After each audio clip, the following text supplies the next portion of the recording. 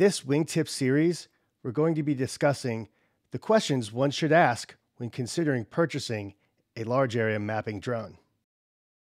As professionals increasingly adopt drones for their mapping needs, and as the technology continues to advance, one of the most common mistakes I see is trying to base a decision over simplified tech specs. More specifically, I'm talking about flight time. It's as popular to mention as it is misunderstood. So how is it misunderstood?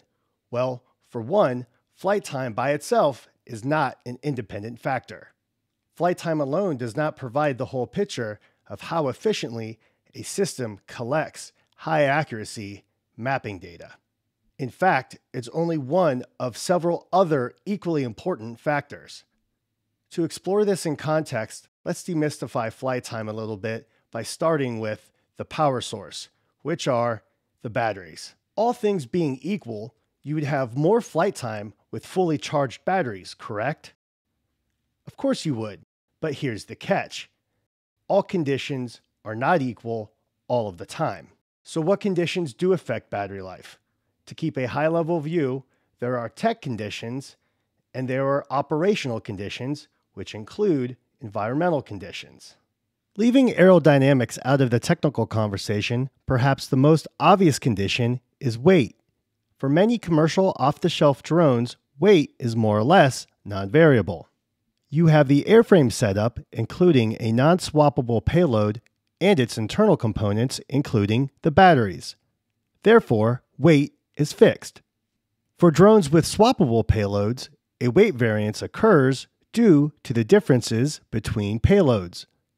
On a given airframe, heavier payloads shorten flight time because the additional weight becomes more taxing on the batteries.